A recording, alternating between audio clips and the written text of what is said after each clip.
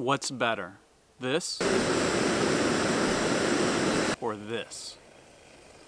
Now, before you click off because you think you know the answer, I thought I did too. And if you're anything like me, you've been using standard canister stoves for years. It's fast and reliable, and it's a great stove for sure. But aren't you at least a little bit curious about all the other types of stoves out there? You got canister, white gas, alcohol, wood burning, solid fuel, and probably some I'm not even thinking of. And that got me thinking, what if I'm missing something with one of these other types of stoves? What if there's something better out there that I'm ignoring? So I decided I would give them all a really good try, and not just try them, but rate them on a 10-point scale to see which is truly the best stove. And I really thought I already knew the answer, but a last-minute underdog really surprised me, and it might you too. So let's check it out. So I spent some time using and testing all these stoves, primarily looking at 10 key areas, including how fast they boil, ease of use, price, weight, fuel availability, cold weather performance, and a few more that I'll write down in the description. I then rated each stove in each of these areas on a scale from 1 to 5, with 5 being the best. So I want to go through and hit the pros and cons of each of these stoves. Starting with the popular MSR Pocket Rocket 2. Now, mine's actually the deluxe, but it doesn't matter. For this video, this is standing in for all canister stoves out there. And the great thing about canister stoves is they are pretty much foolproof, with very little that can go wrong. You screw on the canister, you light the stove, and you let it go. It's fast, boiling 1 cup of water in just over a minute. It's lightweight, it's compact, and it doesn't cost that much at just $50. Most people are going to be using a stove like this, which means fuel is readily available in most towns, especially if there's really good trails nearby. A few cons is they aren't that best in really cold weather. They are a little noisy, and you can't really ration out the fuel. For instance, if you only want to go on a 1 to 2 night trip, you don't really need all the fuel that's in the canister. Almost all the other stoves I'm talking about today give you the ability to ration out smaller amounts of fuels. And these canisters are somewhat wasteful if you just toss them once you're done. But you can pick up a refill valve like I've talked about in another video. All in all, this was the second best stove on my list, which surprised me as I really thought it was going to be the best, but we'll talk about that in a little bit. Very similar to the Pocket Rocket are these Jetboil chimney type stoves. Mine happens to be an MSR version, the MSR Wind Burner.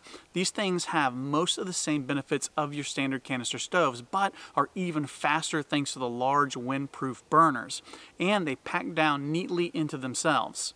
But these come with some significant drawbacks. For one, they are expensive, approaching almost $200. You can only use the included pots or pots that are specifically designed to fit this stove, and they are heavy, with this one weighing in at 1 pound and 8 ounces, including the fuel. These types of stoves come in 5th on my list. Very similar to both of these are white gas stoves, and this is kind of the original high-tech backpacking stove, at least when I was young. This is the MSR Whisper Light. This one you can actually convert to use either canister stoves or white gas. This is a useful stove if you want the ease of a canister stove, but you want to take it into some really cold temperatures, as you can flip the canister upside down to use liquid butane, or you can convert it to use white gas. You may have seen an older one of these that only uses white gas, and that's how we're going to test this one today, like it's a white gas only stove.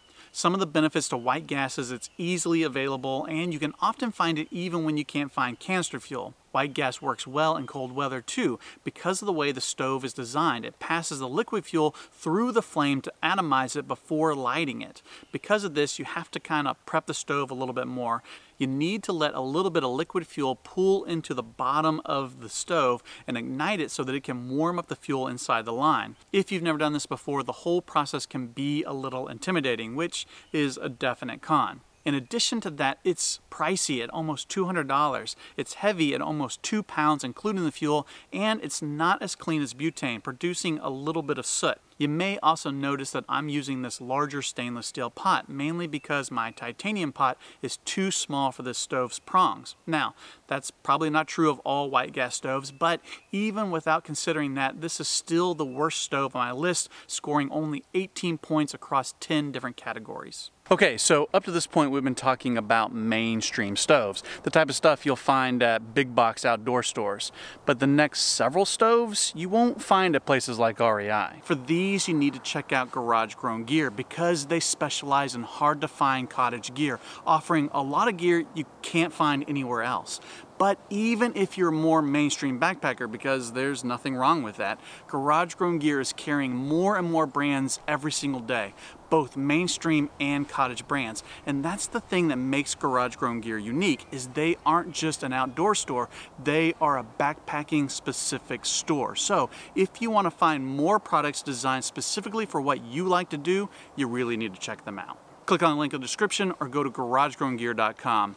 Thank you, Garage Grown Gear, for sponsoring this video. Now, people have been cooking using fire for years, and before gas stoves, good old wood-burning fires were the way to go. You may have seen one of the wood stoves that have the little bitty fan and USB charger that is powered by the heat from the fire. That's basically the really expensive version of a simple wood-burning stove, like this one from Toaks. This is a super simple stove that uses twigs from the forest as fuel. Obviously, anywhere that there are trees, you are likely to find plenty of fuel to feed your stove. You might run into a little bit of an issue in high alpine areas or in really wet conditions.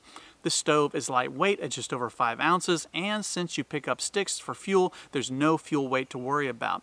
It's also relatively inexpensive at just $45. But this is also the slowest stove that I tested.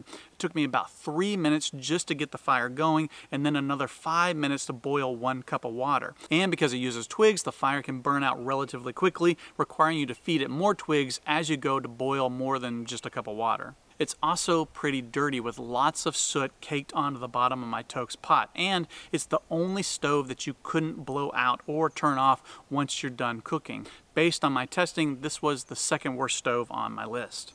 One of the stoves that really surprised me was the Esbit style solid fuel stoves. I've got this Vargo titanium stove that's actually an alcohol stove on one side, but you can flip it over and you can burn solid fuel tabs on the other side.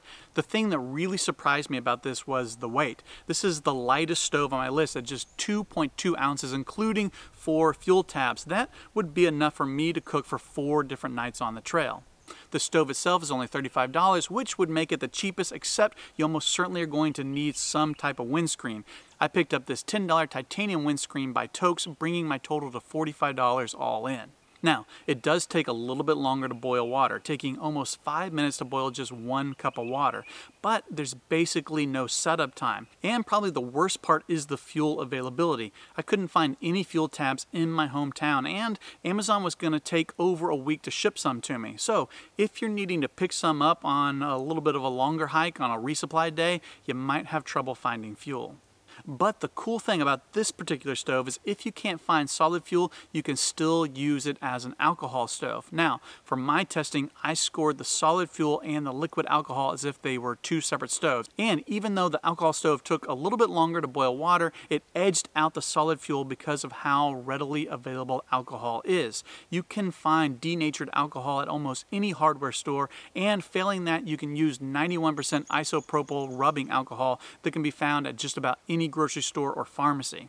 This stove was $35, but lots of people build their own stoves out of beer cans or cat food cans, and they're really fun and kind of cool to play with. My biggest complaints about alcohol stoves are the slow cook times. They take a little bit of time to prime them to get them to put out full power, and they are a little bit of a hassle to recapture the unused fuel.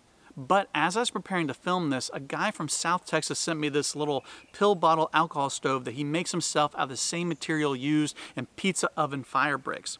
It's just these small little stone tablets that you charge by soaking them in alcohol for about 10 minutes the night before or immediately after you use one so that it's ready to go for next time.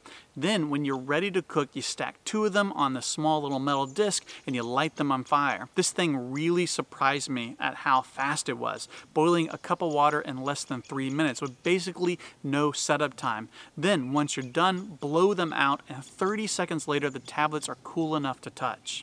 It's lightweight with 4 fully charged tablets weighing in at just 4 ounces, and it's the cheapest stove on my list, costing just $39. That includes 4 tablets, a pill bottle, a small titanium windscreen, and the little metal disc that you set it on.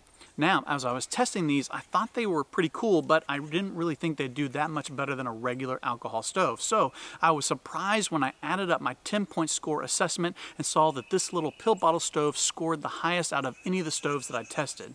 It's fast, it's easy to use, it's inexpensive, it's lightweight, it's readily available fuel, quick to cool down, clean burning, works in cold weather, and you can adjust how much fuel you want to bring with you.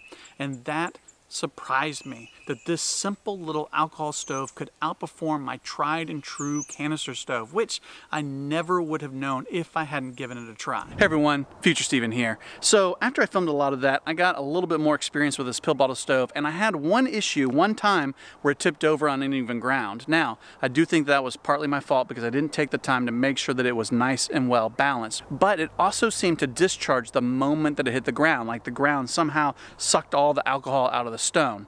Now, I don't know what's going on there. To be honest, I need more time with it. I'm going to knock a couple points off of it, bringing it right in line with my MSR Pocket Rocket Deluxe. And if I'm being honest, even though I'm really intrigued by the stove, I don't know that it's enough to get me to stop taking my tried and true Pocket Rocket. Okay, back to the video. I just wanted to give you that quick update. Now, I do need to add that in some places, canister stoves are the only stoves allowed by law, mainly due to fire dangers in the West. As you can probably tell, several of these stoves could easily start fires in the right conditions. So before you head out, be sure to check your local laws, regulations, and conditions. If you made it this far in the video, do me a favor. I was recently nominated for the best outdoor vlog of the year. Even though I wouldn't really call what I do vlogging, either way, I need your vote to win. Click on the link in the description and vote for whoever on that list you think is best. Hopefully it's me. Your support means the world to me. Be sure to like, subscribe, and do all those other things. And as always, thanks for watching. Of liquid fuel